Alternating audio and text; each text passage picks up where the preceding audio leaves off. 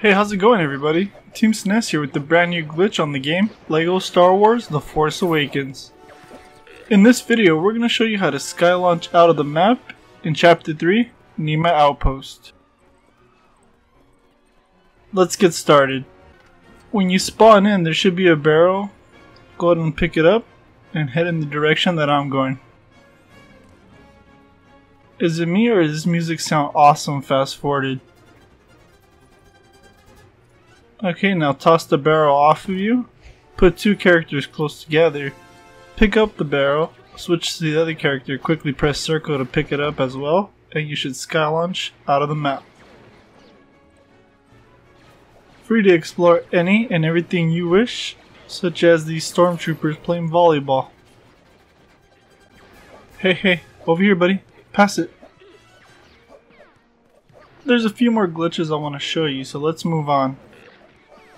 This particular glitch is very small, but I thought it'd be pretty cool to show you anyway. Basically what happens is you're able to walk around in the quicksand.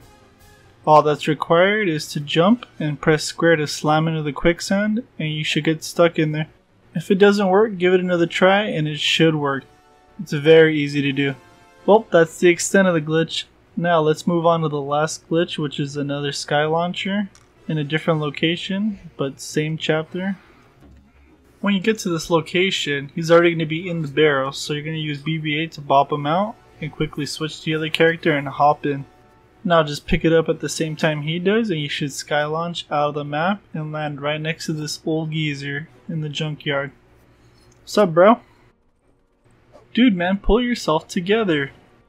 This glitch was found by xShAdOwYxMiSt and SNES here at Team SNES.